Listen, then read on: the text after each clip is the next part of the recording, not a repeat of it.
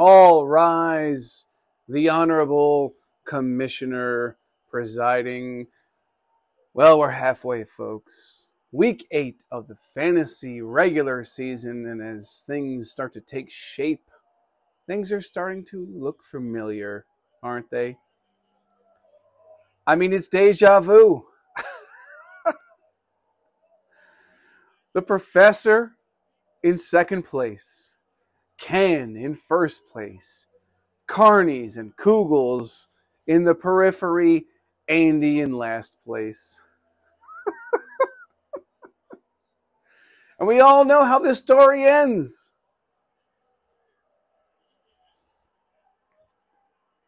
This league is going to let Tracy claw his way into the playoffs and upset a currently undefeated juggernaut. Someone who deserves to be there.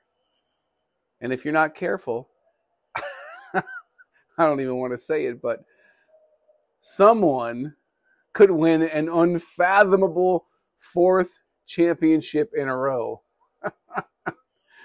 The best in the world at what he does. Placing the final plaque on this championship trophy, I'm not even going to entertain that possibility. I mean, let's give it to Ken. Let's give Ken the championship victory he deserves. I mean, you remember when he was in last place, when he wore the shirt, and he came back strong the following season.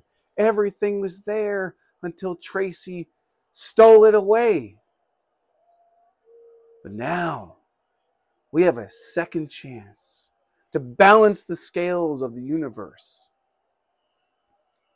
I can't wait to find out who among you will be playing in week 15.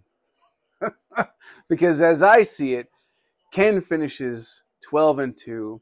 The Professor finishes 9-5. And a few of you finish 7-7. And a few others fighting for most points at 6-8 squeak into that 6th place. You might say that it's already a foregone conclusion